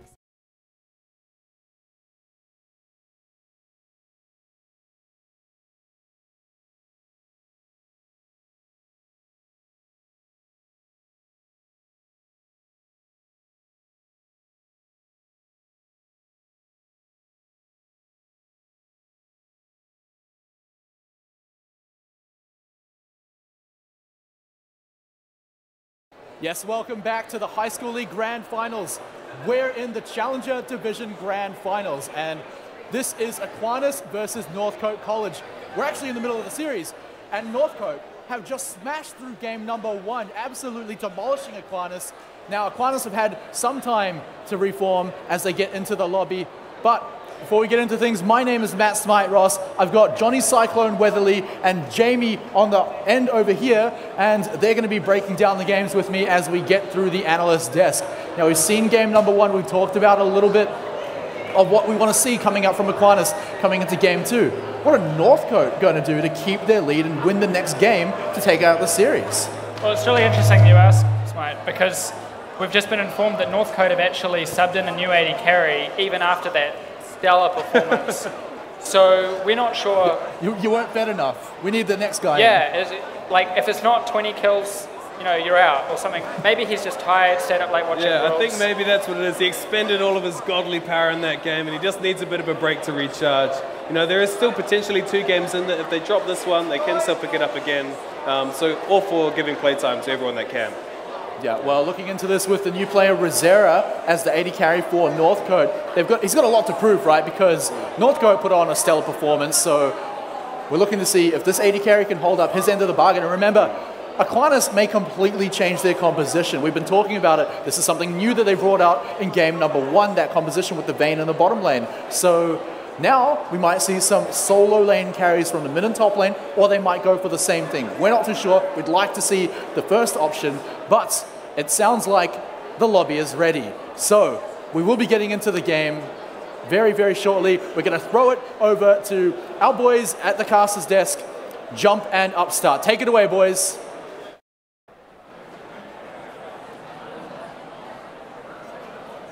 Thank you very much, Smite. I am Alex Jumperowski, and joining me here to cast your finals here today is Jake Upstart, Kelly Holtz, and Jake. That first game was a complete stomp from Northcote. Definitely going very heavy in their favor. And now the pressure all of a sudden has been placed on Aquinas. They need to take the next 2 games if they want to win. And if you thought it was bad enough, all of a sudden playing on stage, playing in front of what has been an amazing crowd so far, now you not only need to play in front of this environment, but you need to play excellently, perfectly in this environment. And going into Champion Select, you have to really start to wonder how much pressure is on Aquinas at this stage. Especially because now they've swapped over to the red side with Northcote now being the blue side team. And what that Northcote gets at first pick could be crucial for them. And now you want to see them try and get some of their picks coming on. Get into a position where they're able to meet Northcote in that early game and transition into that late game where they've said that they think they are the stronger team. The difference, what happened last game was that they opted in for that late scaling style they said that they would do. They think they're good, strong at, but they didn't manage to reach that stage. Northcote just played the early game so well, got so far ahead that they weren't able to scale up. And the ban's happening so far, almost exactly the same as we saw last game. Almost identical, just some order differences here, but it's just getting rid of those pocket pits that all these players have, getting the Olaf off Taito, getting Kalista off Mawushin, but now it's Rosera subbing in, so that could have been an interesting ban instead. However, still a great takeaway, as it's a really good hyper carry. And the Lulu ban coming through, not wanting to have that flex. Actually, it's interesting here. They ban away the Lulu. All of a sudden, Aquinas are left with the decision. We either ban Janna, incredibly powerful, or we give it over to Northcote College for that first pick. And that's big as well, because if you give the Jana that's so much disengage, and that takes away some of your late game potential as well, because you can't get on top of the enemy. Instead, opting to take away the Sejuani, get rid of the engage of Dragon, equally a strong pick, but I think the Jana would be more influential. The one thing, of course, that is in favor of Aquinas giving over the Jana is that it doesn't really play into Northcote's style. We saw how they got that advantage in the early game, and it was through CC layering. You take away the Sejuani, who was a big part of that, and the Jana doesn't really do much. Not as good as the Braum in terms of giving that ability just to shut someone down and put damage. The Tristana mentioned most. It's one of the most picked ADC here. And you've got the Tristana-Jana combination. If you want a late game pairing to really carry you through, it is that combination here. And heavy emphasis on Ryze and Pinky moving into this later game. And you've also got the lane swap option coming as well. If you see Ryze and Pinky get ahead in the spot lane, they'll take first tower, they'll move up to top lane, take another one as well, and that means you've got Tristana 2 towers up, most likely a kill or 2 up, and that's going to be a really easy game for Aquinas to move towards a victory. But they just go for the Braum, potentially as well, although they have had that 80 carry switch. They can opt in for that same early game potential. Because Tristana Jana, it's a heavily bullyable lane. If you're able to bully that lane out, it doesn't really do much. So quite easily exploitable here for the side of Northcote, but they do pick up the Twitch.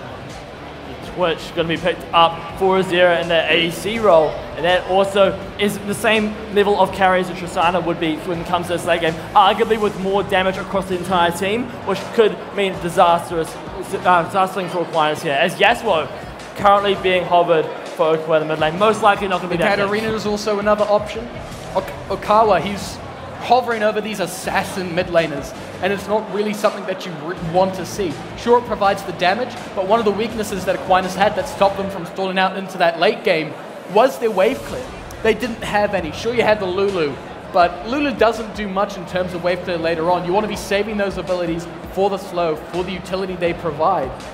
So you want to see Okawa really pick up perhaps a more utility mid laner, thinking along the lines of an Azir, of an Orianna, something that can clear those waves quite easily, and then transition into a very powerful team-fighting damage threat.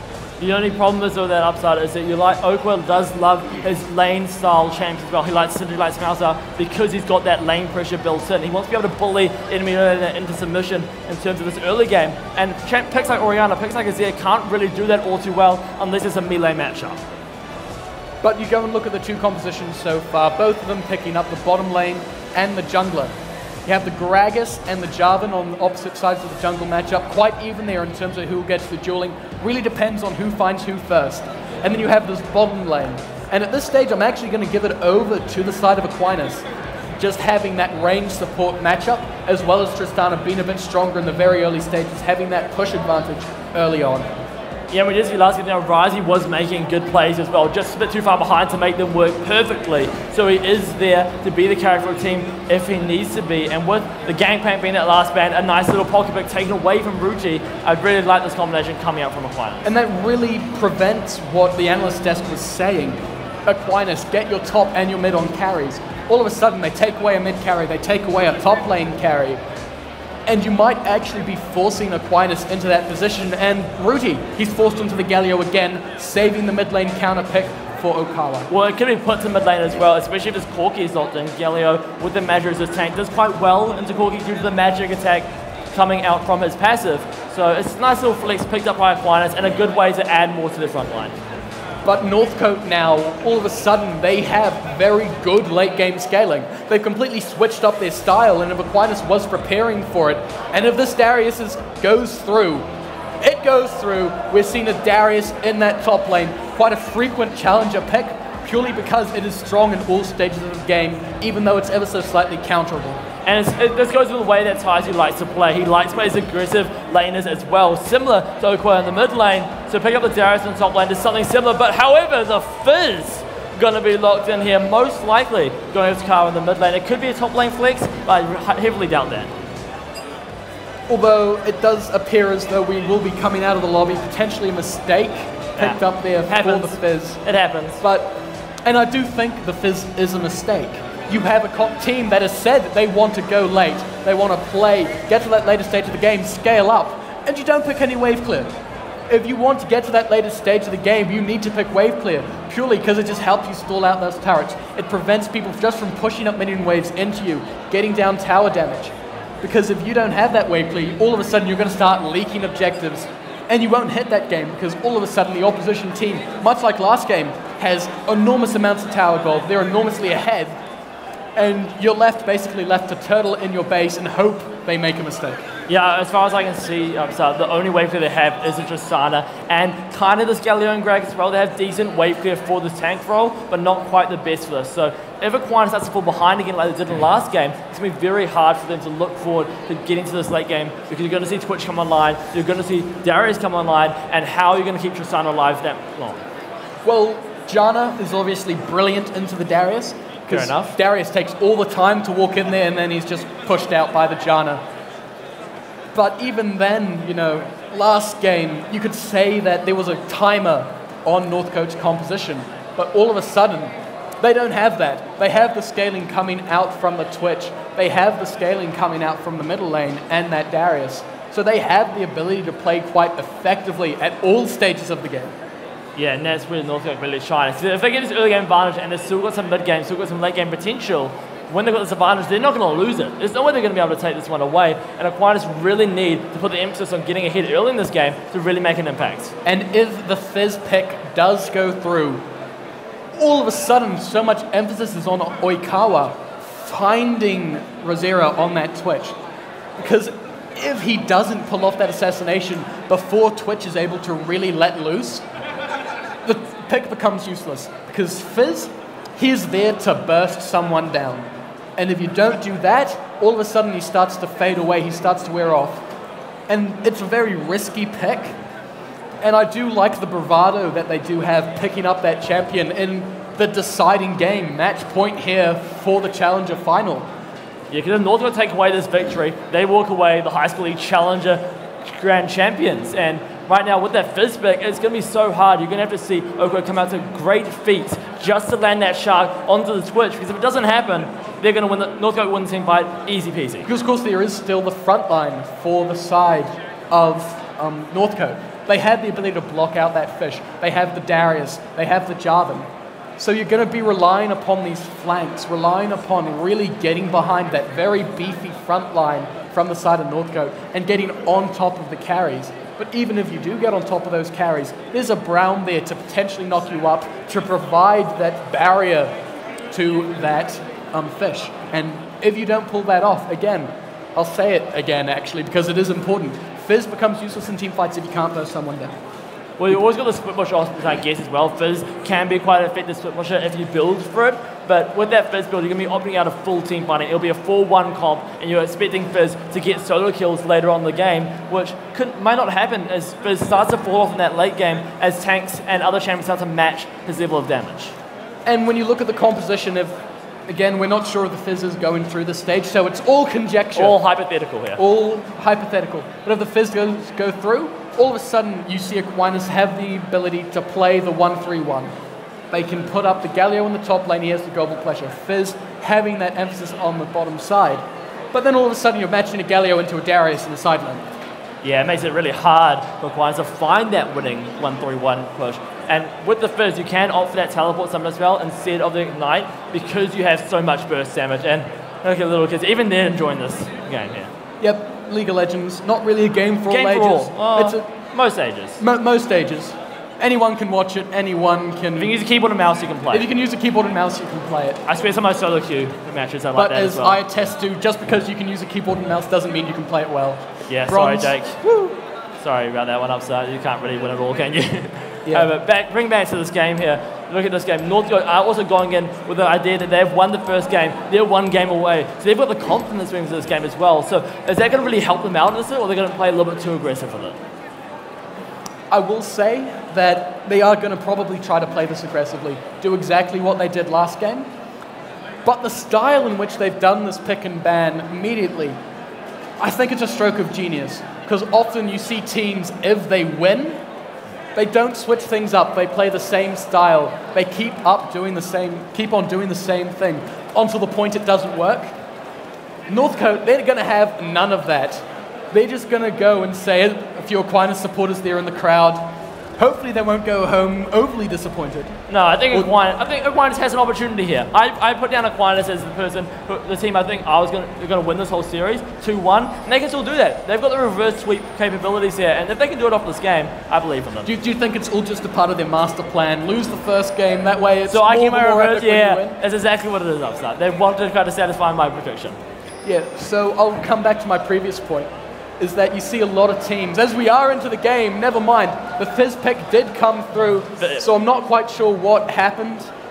I think a computer dropped out by looks. A computer dropped out, so we are having the same teams, same picks, same bands, and right into this game. Game 2, match point for Northcote here and now on your blue side, and Aquinas looking to spice things up, 5-man invade. Right now, and there is a potential that they have snuck in behind Northcote. Yeah, they didn't see them. This could go well, or this could go horrifically wrong. They're going to find potentially Lantern. They found Lantern. They're going to go in at Captain Hook. We're the one to start this one off. Lantern narrowly avoids getting knocked up. With the burn that flash, you get out Shield Duran coming out from Ruji. And good job from Aquinas forcing out that early summoner spell. And that is what you want to see from Aquinas.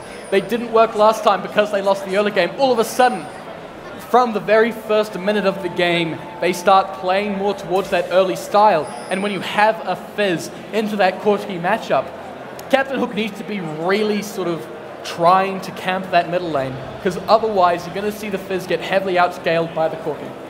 Yeah, because right now Fizz is really going to be opting for this early game.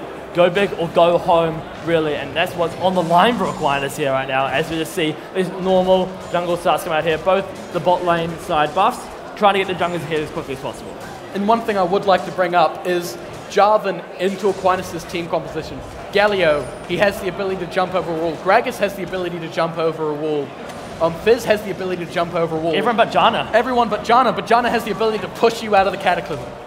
So really the Cataclysm is going to be really hard to use in this fight. So Jarvan, it was of course that first pick. So whether or not Aquinas meant to do it, they've almost counter-picked the Jarvan in terms of their overall composition, just packing up with gap closes. Quite a mobile team composition. Yeah, and it will make it a little bit harder for Dragon to find those impactful cataclysms in team fights, especially if it's the start of the fight, it's the initiation. It needs to be secondary, but who's going to be that first initiation? There's no one really there for Northcote to help with that. Well, you have a mobile Fizz and you have the Galio combination. If you manage to play it risky, get Fizz onto the back line into a Galio ultimate, all of a sudden you have an engage. And apart from that, you can really just let Northcote run into you. You have the Darius, you have the Jarvan who are both wanting to move forward. So if you kite back, pull them apart a bit, all of a sudden you're potentially giving an in for Okawa in this Fizz to get on top of the back line when we get into the later stages of the game. But of course, Northcote, this is where they won the game, in these early stages. And as a result, it's really a matter of Aquinas holding on for this, making sure that they can use their late game. Ruji did come around though and did land the just spots on Dragon, but the EQ combo cancelling that one out. And really, Northcote just want to keep playing this aggressive style, and I like it coming out. It gives you the confidence. You pick up this early game advantage, and you can start to run away with it. Yeah, Dragon though can't afford to play towards this bottom lane, because if they do, there's not really much you can do. You've got a Twitch and a Braum, champions who, while they provide a lot of gank assist, there isn't all that much damage. And into the pure slipperiness of the Janna lane, of the Tristana, you really want to be paying your attention to this Corki, paying attention up to the Darius. Gank top lane a lot. If you get your Darius ahead, turn him into split push pressure. Dragon did try to get gank over on Ruji, and Ruji will take a lot of damage red buff playing that slow, and Ruji though will be able to walk out that one live, and Captain Hook was there to back him up anyway. And I will see one thing that has impressed me so far in this tournament is the diligence being pulled out by the players when they are getting these ganks. They're willing to hold on to their summoner spells instead of panicking and using them immediately. We saw it last game with Tia Tao was ganked in the top lane of Riven very early on, and we're seeing it now from Ruti, saving that flash in the event where he does end up needing it when Tia Tao goes aggressive.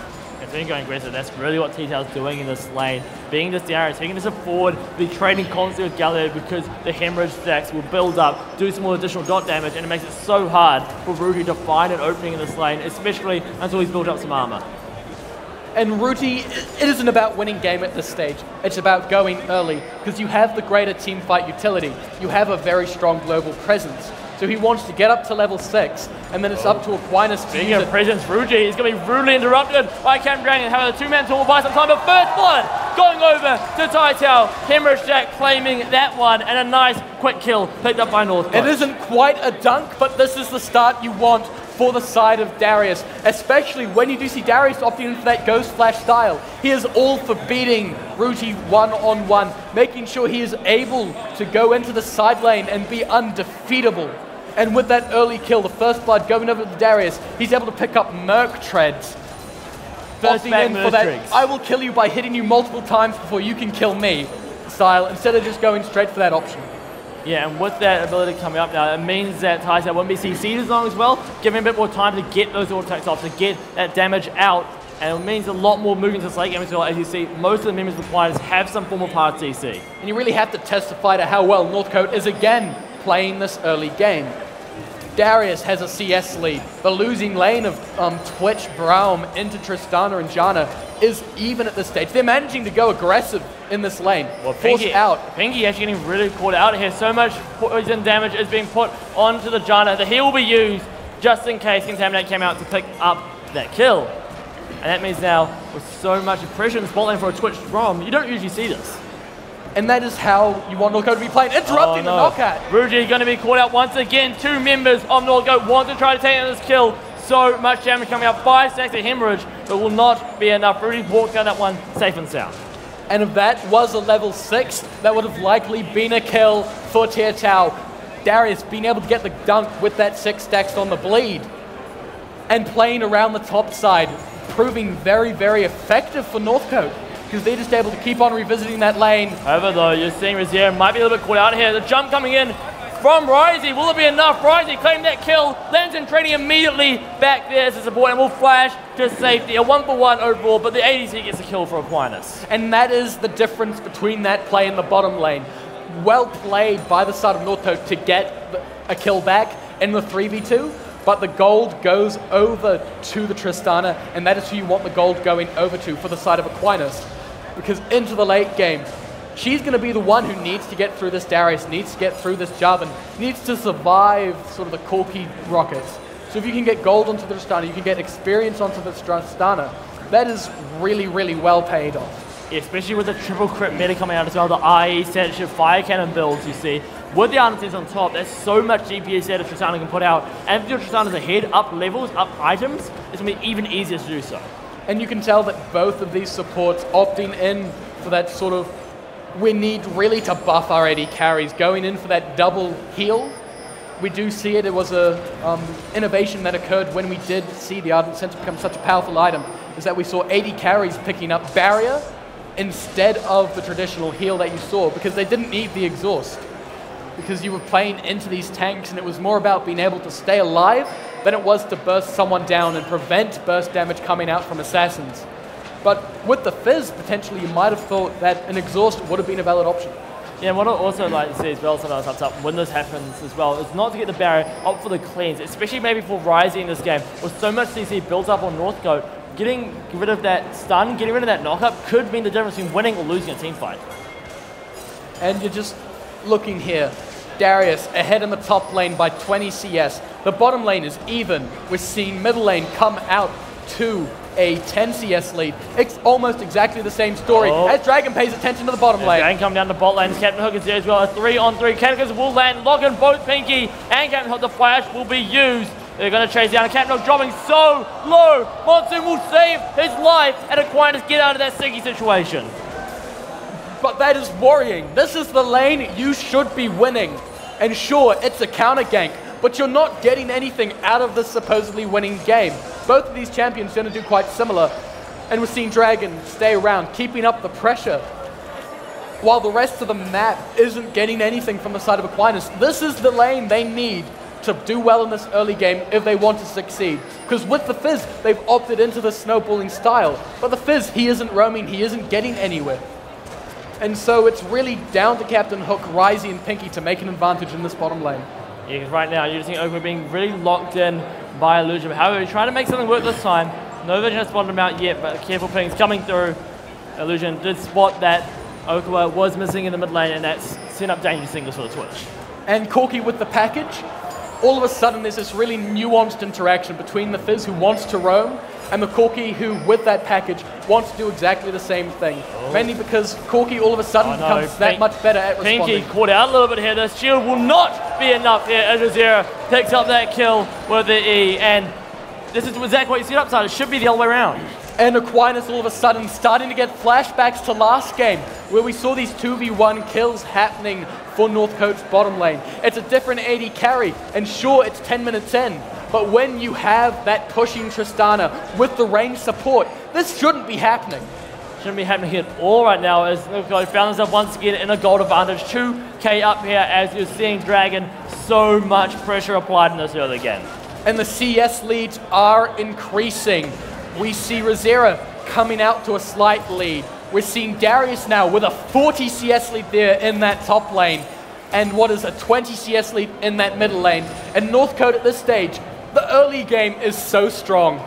It is guaranteed themselves this early game, guaranteeing themselves some time to work with here, but Aquinas still has this late game scaling. They still have options moving on to this mid to this late game, but it's going to get a little bit harder for them moving into like the 20-30 minute mark.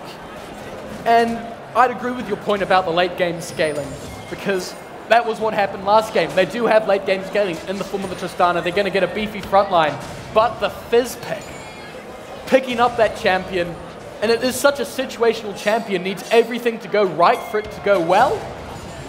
All of a sudden, you don't really have that much of a late game advantage anymore, because the Corki's just going to outscale your Fizz. He's going to do more in more situations. Because I said it in the pre-game in that long pause, Fizz needs to kill someone in a team fight to be useful. He needs to get ahead. Otherwise, there is no utility, there is no scaling that comes from this Fizz. Oh, right now there's a little bit of action happening in this river here, Captain Hook. Take away that Scuttle Crab from Northcote, but I do get what you're saying here, Upside. Really, you need to see Oakwood starting to make some plays around the map. And right now, especially with Corki having those magic damage crits coming later on in the game, it's really hard to optimize a build into a mark as well. And it is a perfect team composition, you could say, for the late game from Northcote. Frontline, frontline, frontline in all of those lanes. Captain Hook fan. Supporter, people bringing out signs, I love it. Yeah, however though, speaking of signs, Brugi trying to take one right now. Shield Durant will buy himself some time with so much damage. The Q will land, and Taito wins the 1v1. And now Northcote have the split push win condition. They have arguably the stronger team fight in the late game, with double marksman doing hybrid damage. And now they have that winning top laner, that Darius with the ghost of all things, who's just going to really be able to force out, apply so much pressure onto the Galio in the top lane. And you have to wonder, who do you respond to it? Because Galio's just going to get dueled out. Fizz is going to do nothing into that matchup. Who do you send up to that lane? There's no one right now that really can answer the fact that Darius is stomping up around in the top lane. But right now, Aquinas is starting to lose hope on everything right now. They need to make a magical play to keep themselves alive in this grand final. And look to Captain Hook. In the previous game, he was the one making plays. He was the one almost pulling off miracle team fight, miracle engages for Northcote, for Aquinas. Look to him to make the play, as he does. He's trying to make the play over onto Illusion, but the Valkyrie will get him safely over that wall, and Dragon was there just in case that counter, just in case something was going to last a little bit longer. But it's the right attitude. You've left it late to start having an impact on the game, but it's what you want to be doing. Well, right now, Risey taking a lot of damage coming through from Rosera. The Sun's going to connect. Spray and Pray is used to get some additional damage down. Will it be enough, though? Monsoon will be burned from Pinky just to make sure that the E does not pick off the Tristana. But the pressure is there. They're still forcing the Tristana back. They're slowly going to be able to start pushing up these minion waves, getting that turret damage going. And it is a very extended laning phase compared to the last game, as we saw. 40 minutes, no towers taken down. And this is the thing. Northcote, they don't have as strong lanes as they did before. You could argue the top lane does, but they don't have that bottom lane just to take turrets down quite effectively. As a result, we're seeing this laning phase extend, but it isn't costing them anything. Darius, CS lead, almost doubling the CS of Galio at this stage. CS lead for the Corki, and you have the Twitch going even, who with the Braum is going to be so well set up into these late game team fights.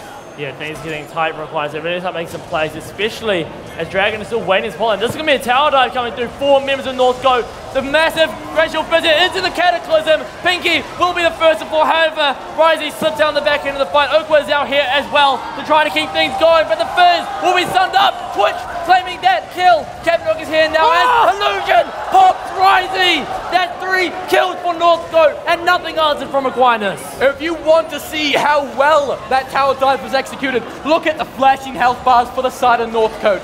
They managed that so well, dodging the tower damage, going in and out, making sure that when Aquinas overextended, when Aquinas thought that they had the end into a fight, all they had to do was turn around and start a fight. And with the ultimate being burned by Galio, as we see it here, excellently played here, locking down the bottom lane for the side. They kill Pinky off. All of a sudden, Ardent Sensor is gone. There is no fight. Risey's backed off. Oikawa, he achieves nothing. He gets the Fizz onto Azera, but nothing else after that. And then the burst coming in from Illusion. That was nasty right there. So the amount of damage Corey's putting out in this game. He hasn't even completed Triforce yet, and he's already popping Rising from half out. This is really, really bad for Aquinas. Not only do they get 3 kills, they get the first lane tower. First tower, solo gold onto that Darius. Not only is he doubling the CS, not only is he 2 kills up, he has the first tower gold all to himself. And the way Northcote is playing, 7k gold lead.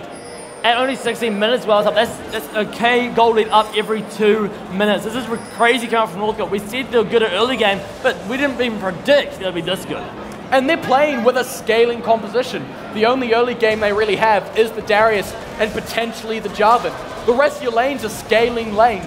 You had a losing bottom lane. You're losing. Rudy gonna lose in the 1v1. Taito with the auto attacks, with the dunk, claiming his second solo kill this game.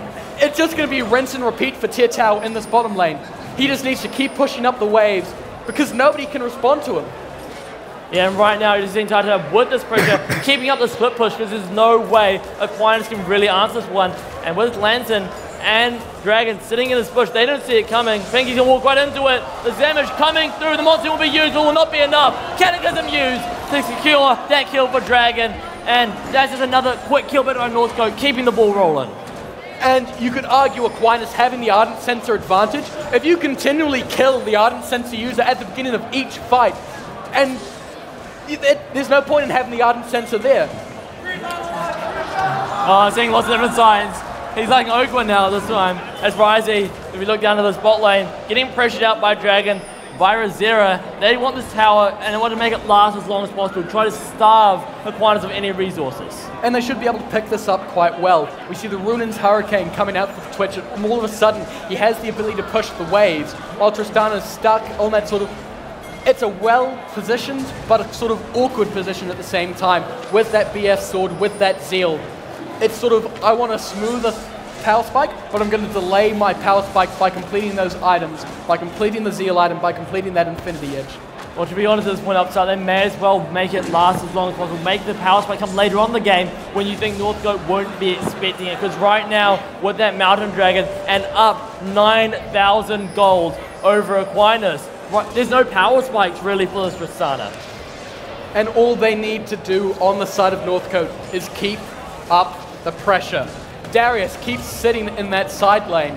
Really force it in. Force the point that you're ahead by as much as you are. A full...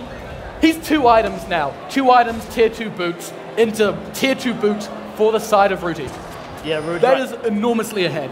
Really far behind right now, and he's trying to opt the Abyssal Mask as well, and give him no protection against the Darius, except for that Ninja Tabi with that bit of armor. And right now, Illusion popping Pinky, getting that pick for Northcote, and right now it's going to be so hard for Aquinas to hold on to these towers without the Ardent Sensor being around. Northcote own the bottom side jungle of Aquinas at this stage. There is no vision for Aquinas in that area. In fact, I'd say at this stage of the game, Aquinas' vision is too far forward in that river region. They need to get into their jungle, put those wards, so they don't do what they just did and face check into the damage of Northcote. Between the Jarvan, between the Brown, you have enough CC for that 4-man unit to do well, and then you've got the Corki and the Twitch follow-up, which is huge. It's going to make it so much more impactful here, as right now, Rice can't even walk up to defend his tower here. So much pressure being delivered by Northcote. He's seen his auto takes off, and Captain Hook is on the side. This one guys will be used. Zero knocked back into fight. Barry and Flash will be burned instantly, and Northcote had to try to disengage this one now. So Tur is there to try to make things a bit more interesting. But Aquinas finding a good pick, but not quite the kill. The fish has landed on Zero. That's the kill. Aqua picking up that one, and now the team fight turns. Northcote getting this easy on Taizu. Can't live that long in this fight, and that's going to be another kill. Going over to Aquinas, another one for Fizz, the shutdown, the double kill, Fizz, the unofficial triple. Aquinas are still in this game. They get the wards in the jungle, and Northcote, they have no wards to guard their flanks. Captain Hook, all he does is walk up, lands a point-blank body slam onto Razera, and as a result, you just start to see Northcote crumble without that twitch. And what do they do now outside? They've got this opening. Where do they go? It looks like Baron might be on their minds, but it'll be a bit risky to go straight to it at this point. They don't have the damage, especially when you have the burst mage of the Fizz. The only real sustained damage on that Baron is going to be from that Tristana. They don't have the ability to rush it, but here is the replay. Okawa, he finally does something. He lands the fish onto the backing away Razera. And from this point onwards, the fight is won. The CC comes through. Risey's able just to really go and free hit this entire time, knocking down those frontliners. Because sure, the frontliners are healthy. They take a long while to kill. But if you don't have any damage threats to back them up, they do nothing. Yeah, and at that point now with Fizz 3-1 at this point, he needs to be the carry right now, at least for the next 20 minutes for Aquinas until the Tristana really gets online. All the pressure now on Okwa, their captain, to keep the game alive. And this is where you see Aquinas needing to repeat that performance again and again. Because sure, they pulled off a great fight, but it was defensive. Speaking of fight, they're looking for another one. Risey jumping in the water, safety of Illusion. With so much damage, a two-man Cataclysm will seal the fate of Aquinas' frontline. A double kill for Dragon, well deserved. And Northcote picked the fight in the jungle. And they managed to find the front line without those damage threats. Thus, they're able to just whittle them down without any threat of damage. There's no timeline in which they need to kill them. And with the jungler down, with the top laner down, Baron for the side of Northcote. Yet no smite to answer and no vision to boot for Aquinas. This should be a free Baron going over to Northcote. The fish is there though, won't secure it, and that means Northcote now has this Baron. And now they can play the 4-1 to brilliant effect. Or get a pick as well outside Binky. A bit caught out there, will have to flash over the wall before the consensus of the flows finishes off. And Northcote building up this pressure exponentially. They burn the flash on the Janna, which means it's that much easier to kill the Ardent Sensi user for the side of Aquinas in the next fight. And they have the double marksman. These towers are going to fall down ridiculously quickly.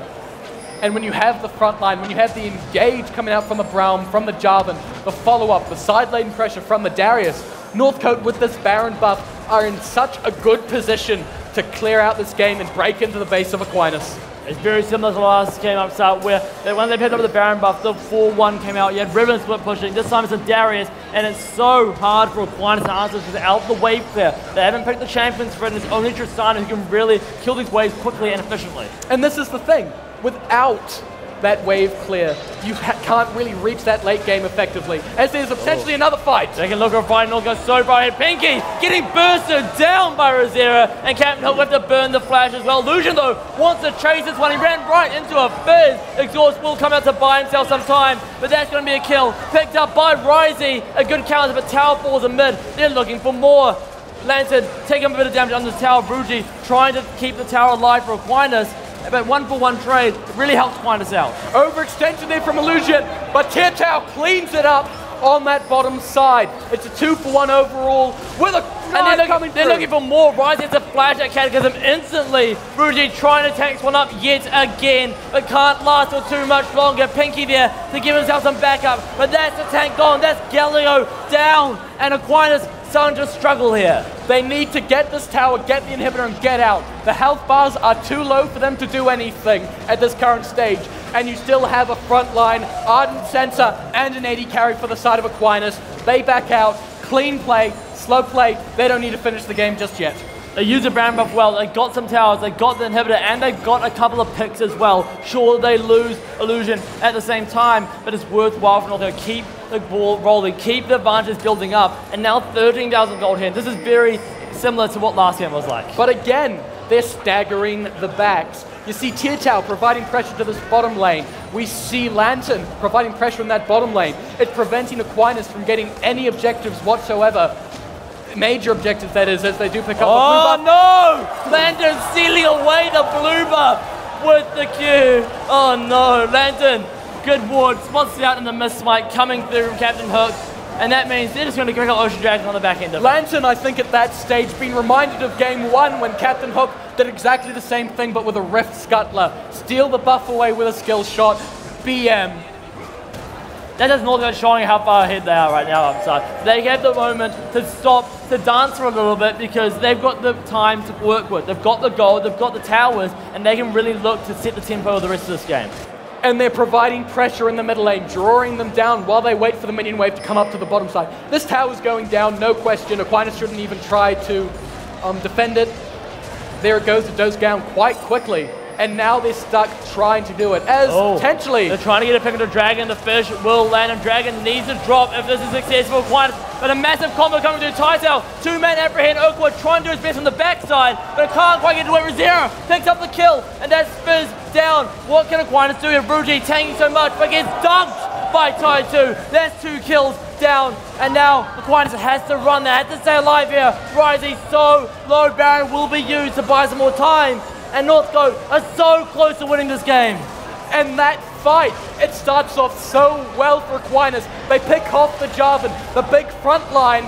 They had to make this work. 2-man apprehend will help out Northcote so much. Illusion picking up the tank. It's down to Risey. It's down to Pinky. They have to defend this one. They've won the game here. There's nothing much they can do. There's too much damage. Fallen. The Nexus is open and Risey is going to get picked off. The sun comes through. Taitel will dunk him. Pinky will drop as well to Rosera. And it's down to Oka. That's the game. He's going to do it. Northcote are your champions. What a series upset. If there is a way to take out a final, that is it. Show me a more convincing best-of-3 victory, and I will eat my bow tie. You'll eat your bow tie when you're upset. That's a big challenge. However, that was such a great game from Northcote. Now, the High School League Challenger final, they won the finals actually, if you saw that game there. 2-0'd Aquinas in fact, and that's going to be such a dominant victory from Northcote. We'll throw it back over to analysts to break down that winning performance.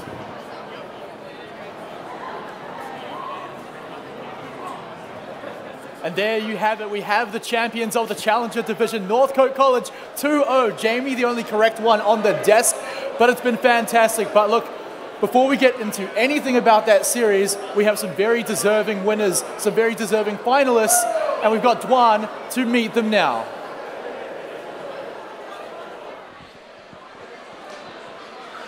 Yes, welcome in, and of course you've just seen a fantastic one here. That was the Challenger Division for 2017. It was back and forth, but of course Northcote are the champions. They do this one 2-0. But of course, we do have Aquinas College who are going to make their way up onto the stage, and I'll present them with the runner-up medal. They're just on their way back as we wait for the captain of the team as they make their way through up into the auditorium. Come on up there. Yeah, of course, we just want to grab a few words from you. We've got some trophies here. I'm not going to say condolences, but of course you've made it all the way here. It's been a fantastic crowd. You heard them roaring. How was the feeling, first of all, but just being in this environment? Oh yeah, it was really breathtaking with all the people coming out to watch us. Unlucky we couldn't get the win, but it was still a real good experience, eh? And everyone that was watching at home, everyone here at Armageddon, have you got some words on behalf of you and the team? Yeah, free Tyler 1. Hey, there you go, big shout out. All right, ladies and gentlemen, that is your runner-up team. Aquinas College all the way from Tauranga. Congratulations again, guys, and we'll hopefully see you next year. Cheers, thanks. Okay, you can hand those. And we've got some...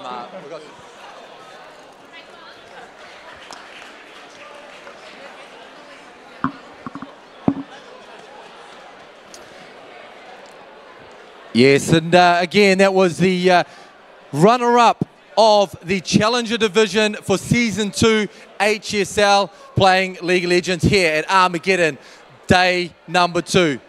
But there was plenty that entered this division and plenty that entered the tournament. And of course, you just saw it. One winner. They go in the form of Northcote College. Let's welcome them up to the stage to present their award. Round of applause. Northcote College, your winners.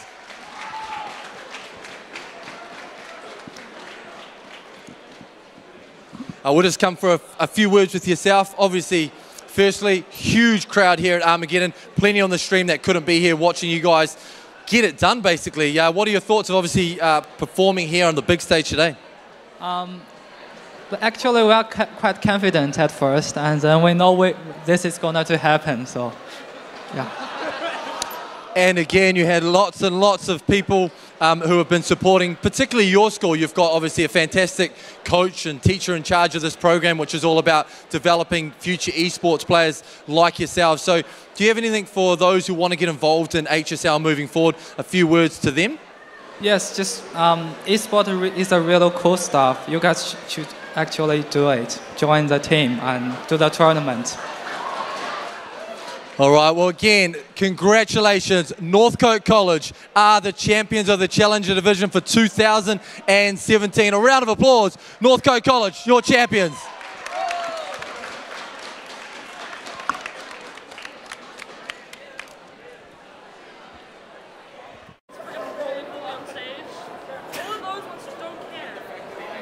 The winning team, there we go. They've done it. They've taken it out 2-0. What a stunning victory. The crowd has been enormous. The crowd has been passionate, but not much more passionate than the players themselves. And honestly, still got to talk about that second game there, because we've got to win 2 of them to take out the series. So let's go over what happened. It looked okay for Aquinas at the start of that. Yeah, I really like the playstyle that Aquinas picked for themselves. I think that was a lot more true to the strengths and success they've had previously. But I think Northcote did a really, really good job of punishing the Darius into a melee top lane matchup. They reganked it after they blew his flash, and you saw that Darius just got absolutely steamrolling after that and became much too much for Aquinas to handle. Oh, definitely. And we've got some of the results of that as well. We've got a replay coming up, and we've got, oh no, actually, just kidding, we don't.